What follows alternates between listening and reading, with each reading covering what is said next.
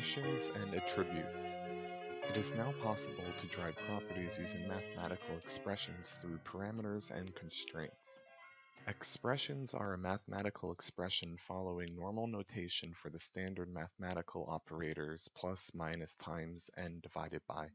Functions such as cos, sin, and tan, aggregate functions such as minimum, maximum, count, sum, and average, trigonomic functions, conditions such as equal to, less than, more than, and formulas such as 2 times length, where length is a property in the object holding the expression.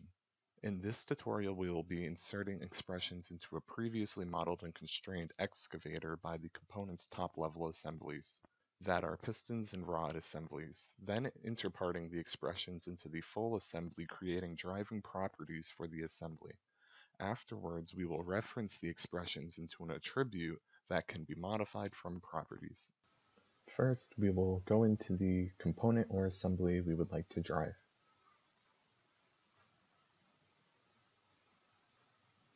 And make it show only so it's easier to work with. Then enter into static wireframe view. It is also good to understand that there are 2 ways to assign expressions. You can user-define them directly into the assembly constraint by typing the name equals the value, or you are also able to go into your expressions navigator by entering into menu, going to tools, and to the expressions tab, or by clicking Ctrl E. Now from here you're able to assign a name and give it a value, and you are able to create the expression and then reference it while you are creating your assembly constraints or parameters. For this tutorial, we will input it directly into the assembly constraint as a distance.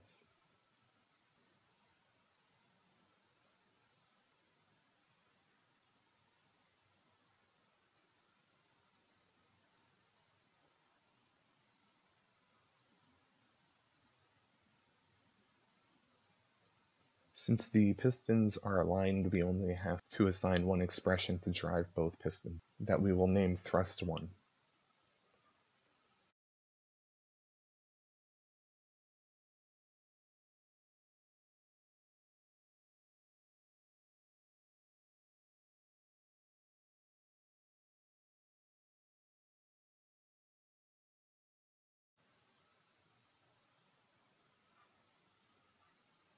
Now we can go to piston 2.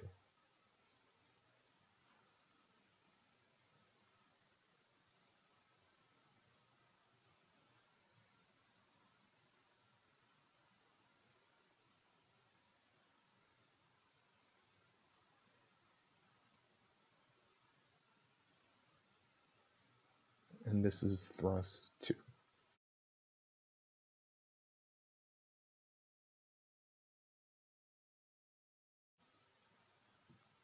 Then to piston 3.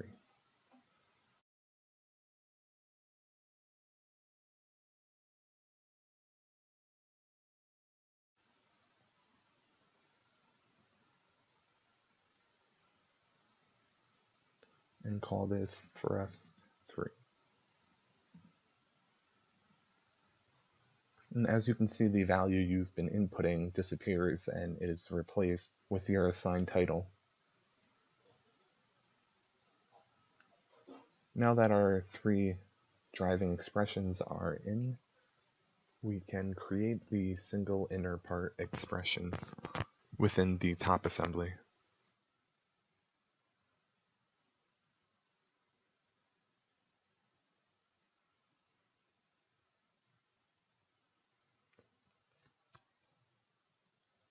This is done by choosing the loaded part in the assembly. We will start with piston 1 assembly. Then choose our expression or parameter, which we've titled thrust1, and create an override expression in the component part, so we are able to manipulate it in this top assembly. Then continue to the second piston.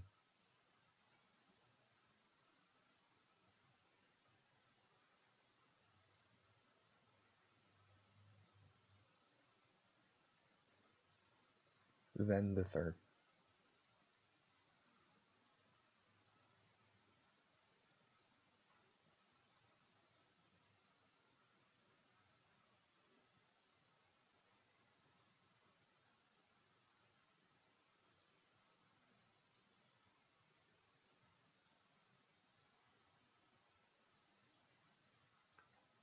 Now we are able to drive the components.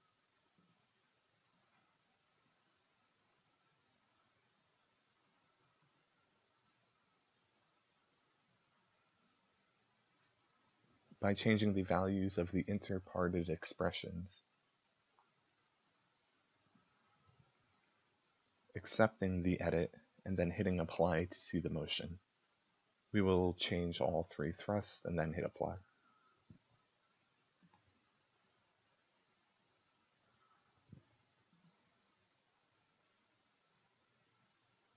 And as you can see, the assembly moves accordingly.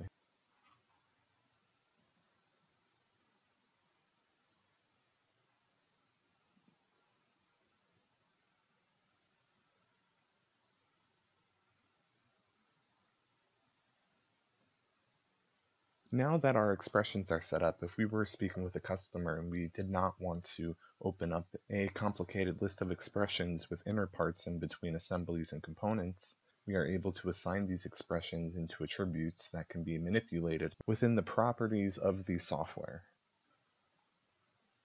This is done by proceeding to File, then to Utilities, and opening up Attribute Template and creating 3 templates for our 3 thrusts. Also, make sure that the 3 attributes that you are creating have the same values that the expressions have so we can reference them without any complications.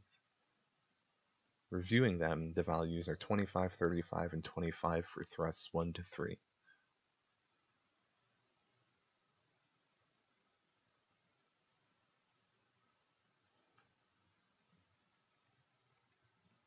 Within the attributes template, we're able to choose different data types between null, boolean, integer, number, string, and date.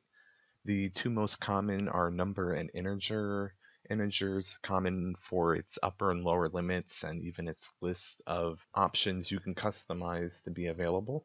For this example, we will use a number which includes different dimensionality that pertains through length, area, volume, mass, acceleration, different angular dimensions and coefficients, and diffusivity. For this one, we will use length with no constraint type, with a default value starting with the first piston of 25, and hit apply. Then piston 2,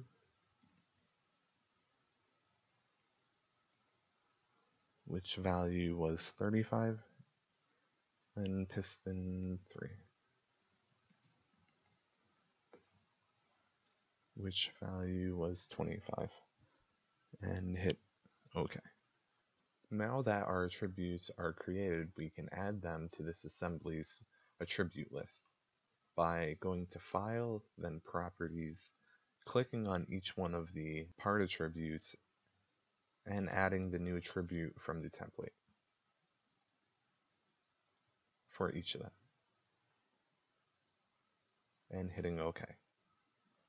From here, we will enter back into our expressions window, and we are able to reference our expressions to a part attribute, and we will be doing so to each one of our expressions. We will select our attribute and hit OK. Then accept the edit and proceed on to the next thrust.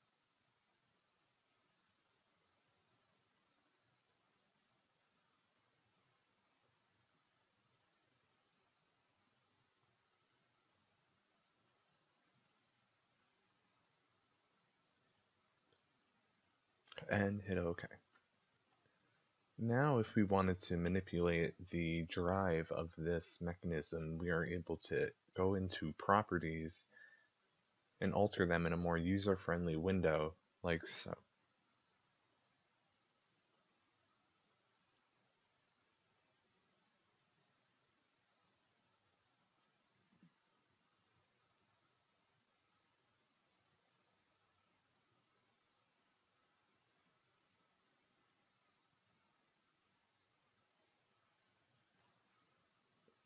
And that concludes our expressions and attributes tutorial.